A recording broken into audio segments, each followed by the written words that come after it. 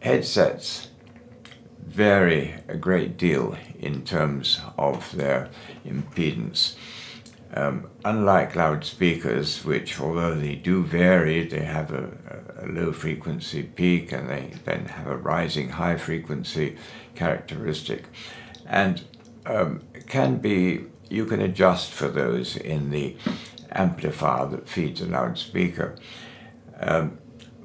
A headset driving amplifier has a much harder task because the headsets vary so much in terms of impedance, low frequencies, mid frequencies, high frequencies, and if the driving amplifier is at all conscious of the impedance, which 90% of them are, they have to be,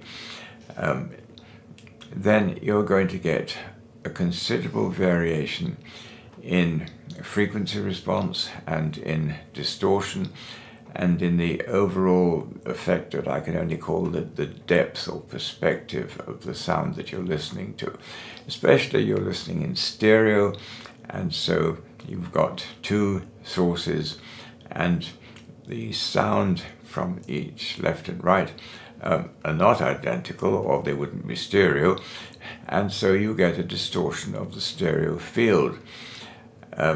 Now, what we have achieved in this Rupert Neve headset amplifier is an output stage with an extremely low source impedance, which is virtually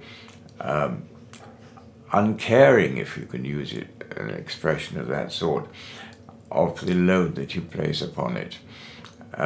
It will drive the required voltage into headsets which vary enormously in terms of impedance and efficiency and distortion.